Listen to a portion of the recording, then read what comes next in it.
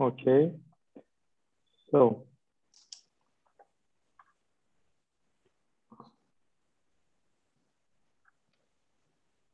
can you hear me now? Yes. Good.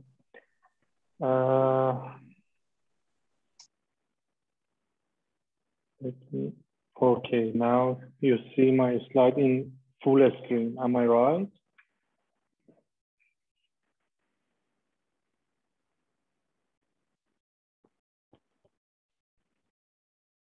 Can you hear me? Yes, I can hear you, Hashim. Okay. I also hear okay. you. Okay. This is the first lecture in Research Night 2021. We should thanks to the sponsor, the University of Nova Gorica, University of Maribor, and the others. Today I want to speak about the problem solving and decision making. My name is Hashem. I'm from the Center for Information Technology and Applied Mathematics, University of Nova Gorica. Okay. In the first step, when we say that problem solving, we should know what do we exactly talk about. So what does it mean when I say we have a problem, we encounter a problem? In glossary, it was written that the official meaning of problem, a matter or situation regarded as unwelcome or harmful and needed to be dealt with and overcome. This is the official definition of problem. But in my mind and in my speak today, the problem is when you know your current situation and you know what is your desired situation. So there is two points. One is a desired situation, one is current situation. But you don't know how you can get from the current situation to the desired situation. You are facing a problem. I'm sure that many of the students in school spend some time and do some activity regarding the problem solving. So I don't want to deal with this issue with the problem too much, and I want to speak much more about it. One of the most important part of the problem solving, which called it the decision making. So with the second definition of problem that you can see it in the below the official definition, the problem can be everything. It can be a very simple problem, like for example, for the breakfast, which food is better for me, a chocolate donut or a milk with some cereal. This is one problem which is not very important and not impact our life, but there are for sure for any person from any country, from any religion, with any kind of let's say lifestyle, there are some problems which is very important, very, very important, like select the career, select the profession, select the, or choosing the partner, choosing the home, and something like this. So I want to cover all kinds of problems in my speak today. So we can imagine different kinds of problem and try to solve it. The first step that the first slide, let's say, is the process of the problem solving that I'm sure you are familiar with it a little. The first and the second step is define the problem and analyze the problem, which is in my opinion, they are very important part of the problem solving. The second is establish the criteria, consider the possible solution, and the step number 5, which is I want to speak more about this step, decision on a solution. And then at step 6, implement the solution and then follow up the solution. But maybe you know that define and analyze the problem is very important, because as much as As much as you analyze the problem, you have much more data in your hand, in your mind, and when you have much more data, you can analyze the problem much better, and at the end, you will find a good solution for your problem. Let's go to the next slide, and where the Albert Einstein, very famous science, said that if I have an hour to solve a problem, I would spend 55 minutes thinking about the problem and just 5 minutes thinking about the solution. So it means that it shows that it's very important to define and analyze our problem. And in order to analyze our problem, we should, of course, we have many different techniques, like 6 hats. Maybe in future, I will have another seminar about the 6 hats of thinking. And also states the problem specifically underlying the main reason, facts, and possibility. And in this case, as you can see in this slide, 6 WH question: what, why, when, where, who, how this problem started, how it's going, how when it's become very in a critical point, and something like this question help you to gather more data. And as I told you, more data helps you to have a good solution.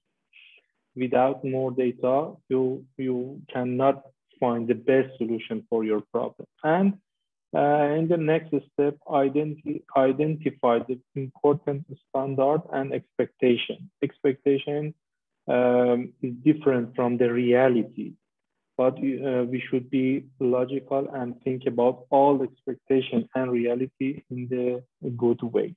And avoid trying to solve the problem without data. This is all included in step 1 and 2. I mean, define and analyze the problem. And as I told you, I don't want to waste the time much more in these steps. So after define and analyze the problem, we go to the third step: generate all possible solutions. Consider multiple alternatives can significantly enhance value of your solution. So as I told you, more data specifically enhance your decision, your intend to help you to have a good decision, I mean. But what is there is one big mistake here for every person in all over the world, as far as I know, that if you don't analyze and define your problem very well, and if you don't think about the all possible solutions very well, then the first acceptable solution can be your choice, and it's not good. So I mean that the first acceptable solution is not necessarily the best one. This is one of the solutions. Okay, let's keep it and think about the other solution, other acceptable solutions. So be aware about the first acceptable solution is not necessarily the best one. So we should postpone the selection of one solution and brainstorm on all solutions to find many alternatives. Then we can select between one of these alternatives. Okay, and in step 4, we should evaluate the solution. Evaluate solution related to your target. Evaluate all solutions without bias. This is also very important. We should be honest to each other, to ourselves. Sorry, we should be honest to ourselves and evaluate the solution without any bias, and evaluate all possible solutions. And we should know that, as I told you again, the expectation and the reality are different from each other. So we should evaluate all possible solutions and state the selected solution explicitly. Okay, these are very quick review about the first, second, third, and fourth step in solving a problem. But Let me go to the choice. And in order to select the good choice, we have in a step 5, I mean the decision making, we have 2 options here. I want to speak about the decision making, as I mentioned you in the beginning of my speech. When I want to make a decision between the solution that I have in my hand, I face 2 kinds of decision. One is easy choices, and the second is hard choices. In easy choice, one alternative is better than the other one. So, for example, if the problem is which kind of breakfast is better for me, then one alternative can be better than the other one by thinking a little and find the solution. But this is not very important problem in our life. Another important problem, some problem in our life, we have hard choices. In hard choices, one alternative is better in some ways, then other alternative is better in another way, or neither better than the other overall. It is a mistake to think that in hard choices, one alternative really better than the others. All alternatives are in a good level. So we should try to select the less risky option. This is the key, that you should try to select the less risky option. If you put all choices side by side with full information, the choice will still be hard in a hard choices.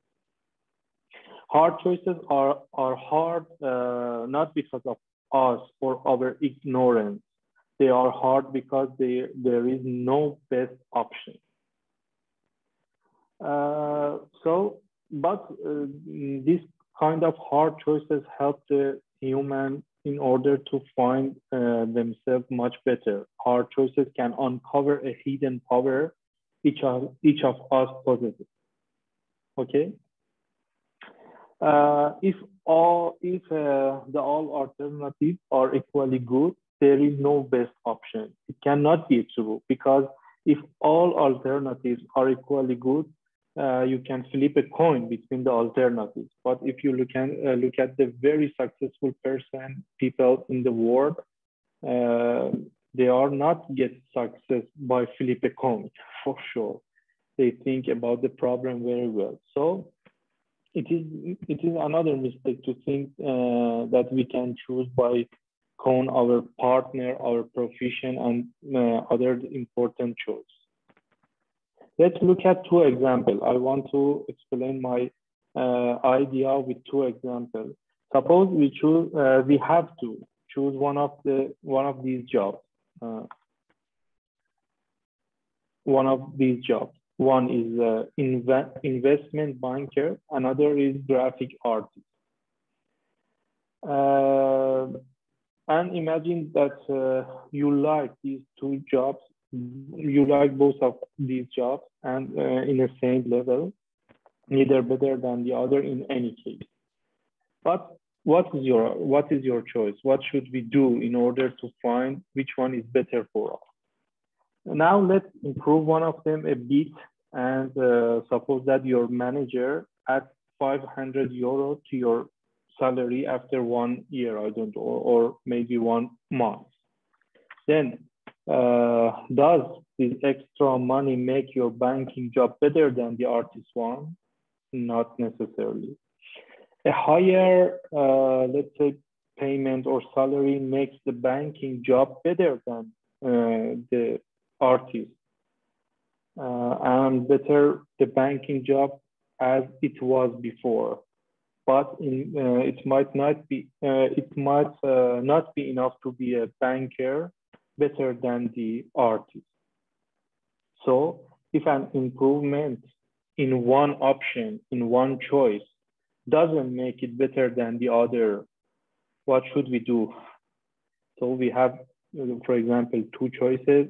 Neither one is better than the other, and nor improvement in one job make it better than the other. So it's like a puzzle.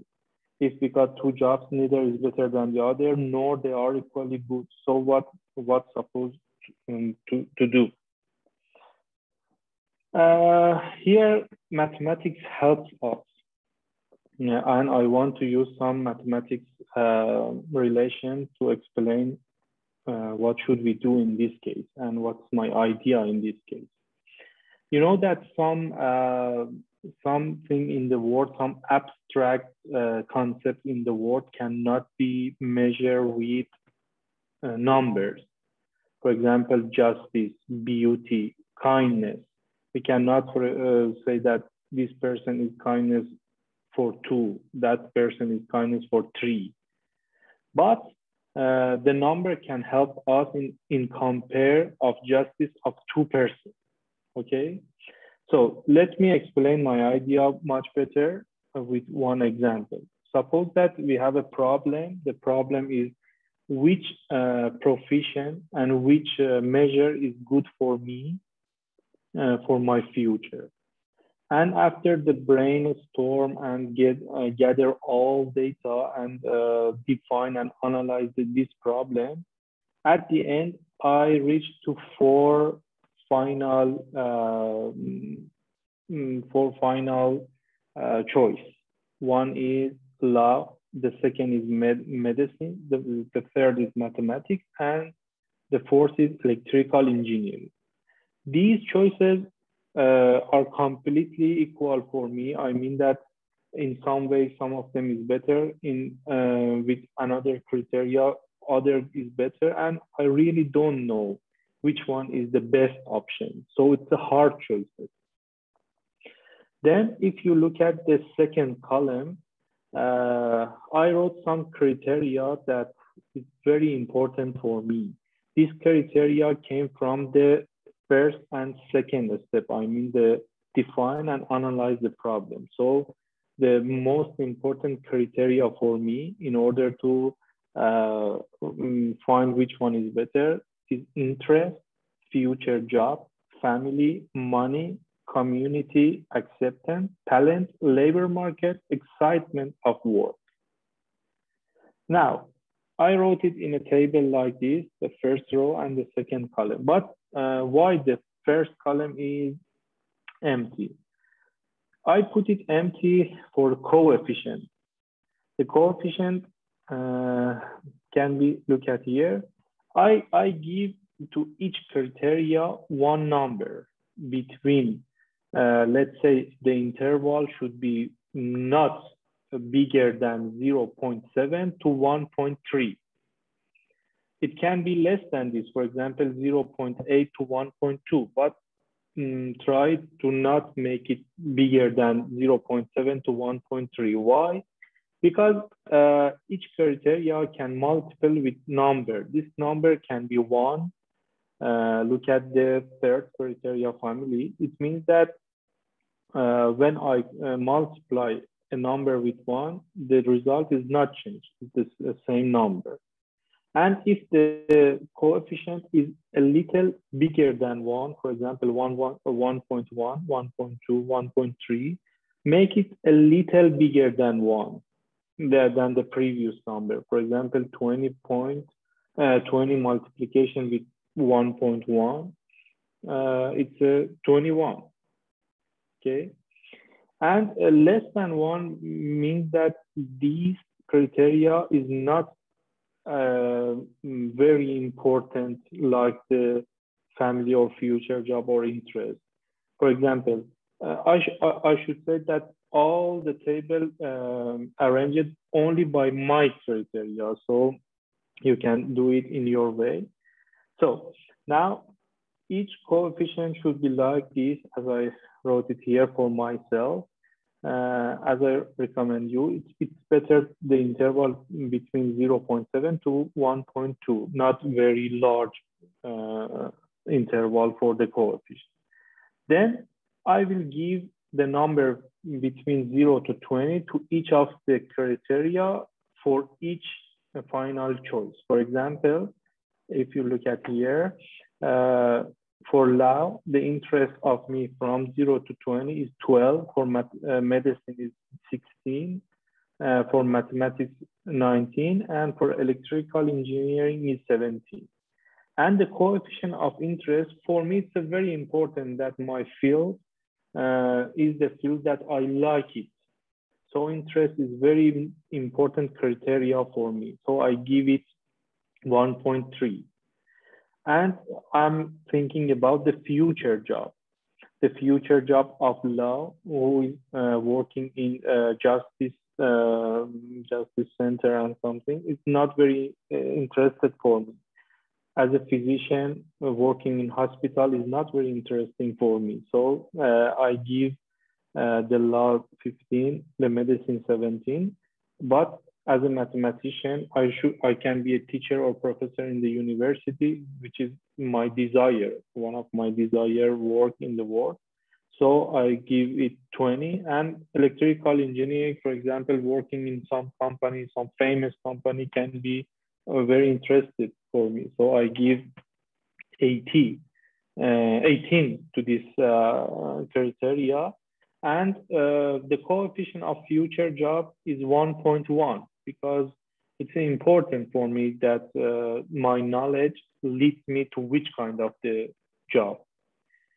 The family means what is my father, my mother, my brother, my sister, my wife comment about my future field. It's important because they are my family, I should respect them, but the importance of their comment is I give it the coefficient 1. And the fourth one is money. The fourth criteria is money. For me, myself, it's not very important like the interest of future job. And even it's not important like the family, but of course it's important because without money, we cannot live. So I give it 0.8, the coefficient 0.8. And for law, I know that the salary is much better than the mathematicians or a person who works as an engineer in company. So the grade for the law is 19, for medicine is 19, for mathematician is 80, and for the electrical engineering is 80. And other criteria you can see, in my mind, talent is very important. Labor market for me is not very important because I believe that if you are a good mathematician, if you are a good, in any job, if you are very good, then for sure you will find a good profession, a good work. So I mean that I believe that a good teacher is much better than a moderate physician, okay? So if you can be a good compositor or I don't know, musician, it's much better than if you be a not good or weak physician. So, and excitement of work for me is very important. So in this case, we can give the number between 0 to 20 to each final choice and a coefficient to each criteria. Then at the end, we can make a sum. For example, for mathematics, 19 times 1.3 plus 20 times 1.1, 17 times 1, plus 8 times 0.8, and so on. And at the end, I got 157. And similarly, I calculate for the other fields, for example, law, medicine, mathematics, electrical engineering, and you can see at the last row that the sum is, although they are very near to each other, but I believe that in this case, I can be sure that mathematics for me is the best option. And I explained that in hard choices, it's very difficult to understand which choice is the best because all the choices have some profit in some case, some benefit in some case, and the other is better in other case. So they are like a puzzle. You don't know which one is better for you. But with this manner, which I called it quantity of quality, let's say something like this, we can devote each final choice a coefficient for each criteria. And in this case, we can, mathematics helps us to have a compare with these choice much better. And after we find the final solution, we should follow up the solution, implement a pilot test, and choose a solution with the gathering feedback. It's also important that when we reach to the final solution, and when we understand which solution is better than the other, we should think about it, seek acceptance or consequence of the chosen solution.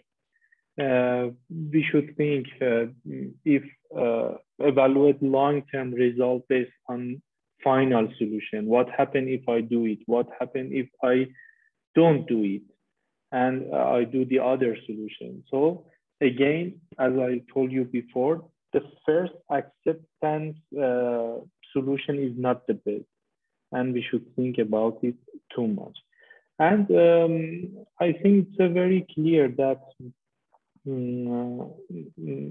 let's say, problem solving is very important in our life, because we are the author of our life.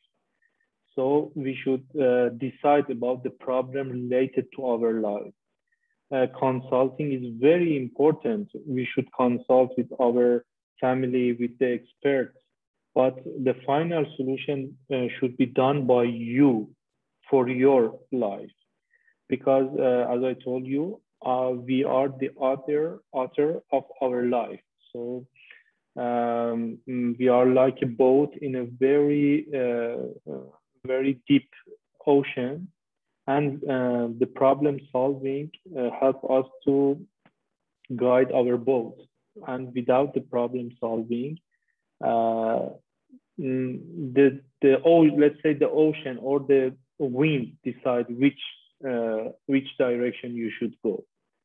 It's not good. And I myself have an experience that if we don't